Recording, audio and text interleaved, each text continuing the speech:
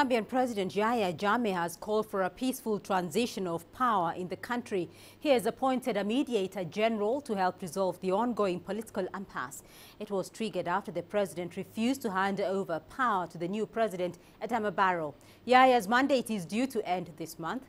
Jammeh has also slammed what he is calling international interference in the wake of the elections and insists the Supreme Court is the only body able to rule on the election results. That hearing has been postponed.